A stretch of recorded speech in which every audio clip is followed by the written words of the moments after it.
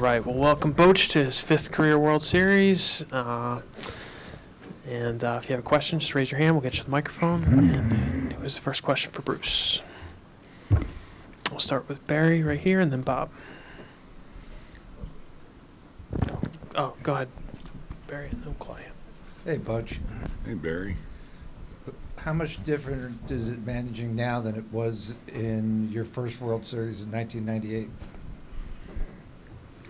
It's really not any different. Maybe in the fact the first one, I mean, it's, those are really nervous times, and you're still amped up now. I mean, it's a big moment, exciting moment, but, your first time is always that special memory that you're always going to have, and all of them are, but so really, it's that, beside that, they're all the same, I think, and the excitement, you're anxious to get it going, and you're just proud of your boys, and so it's a good time. What about actual managing over the course of the season? It's a lot different managing now with analytics and all the things you have to take into account than it was back then, wasn't it? A little bit, but even back then, we wanted all the information we could get. I don't think that ever changes. It just wasn't as deep as it is now. But I can go back when I first started in '95. I mean, we wanted all the information, the analytics, things that we could get. And my time in San Francisco, we used it more, I think, than what people think. But still, it's got to be a blend. And so it's the same thing now. I think that's what works well for us, with our ops department, our coaching staff, myself. It's important that I think you use both. Claudia, standing on your right here. Hi, Bruce. Congratulations. Right here. Hi. How important has defense been for the Rangers this postseason? How much has great defense or errors turned the momentum of games? Yeah. Well, I think if you look at both clubs, it's amazing how close we are as far as errors. Both teams play very well defensively, and I've always been a big believer pitching defense. We talked about it this spring. Every team does, I know that, but that has to show up every day. The hitting and pitching is going to come and go, but we need to catch the ball, and don't beat ourselves. And these guys have really done an incredible job of coming out every day and working on their defense, separating their defense from their offense when that's not going well, and doing what they can to help the pitcher get outs. Go to Bob right here on your right, Bochy. Hey, Bruce, during the playoffs, the Diamondbacks were kind of being motivated by everybody picking against them, wondering how an 84 win team should be there. Did you guys use anything like that for motivation, being the underdog in all 3 series and struggling there in September? You know what, Bob, we really didn't talk about it. We weren't concerned with what people thought of us. We thought we were good. We thought we belonged, and we thought we could win, and that's how we looked at it. So didn't really get concerned with, what the outside or the big pundits or experts thought about us, and so that's how we approached it. Second row, bit to your left, Levi. So I want to follow up on the defense question, because watching this team the last however many years, the defense has been significantly better this year. I know that you did research before you took this job.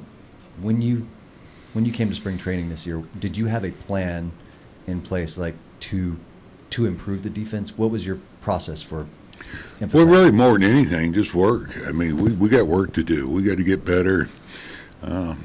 Just to give you an example, Nate Lowe, that was an area he needed to work on, and I don't think we take credit for it. Nate went out there and worked every day. He was pushed by Marcus, and that's part of the deal too. You want each other to hold each other accountable to going out there and doing things right, getting ready, and getting better as a player, whether it's at the plate, defensively, wherever it is. So, but I can remember my early conversation with Josh Jung. Hey, I know the hitting's going to come and go. Hey, but we got to catch the ball down here. That's going to be our focus. And this kid ended up being, even more advanced than I thought defensively, and he's done a great job. But really, everybody. Corey's solid. I knew that. And I knew Marcus was solid. And then you look behind the plate, Jonah Heim, you could see he was coming into his own, and he just really has done a great job of handling the staff, throwing, blocking, doing all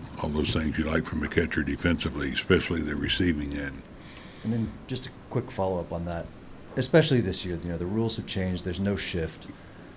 How important has your defensive analytics department been in positioning the guys and making sure that they're in a position to succeed with the rules having changed a little bit?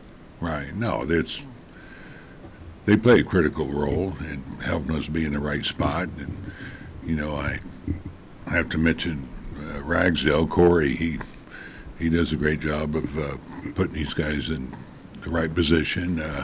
Will's got the outfield. And so really, we're all here because we work together well, and that's the reason we're here. These guys just did a great job being relentless with their preparation and work.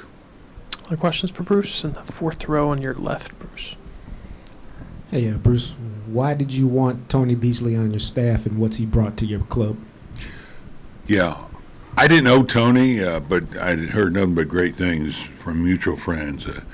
What a great baseball guy he is, what a positive influence he is, and how popular he was with the team. And so we have a mutual friend in Northern Virginia.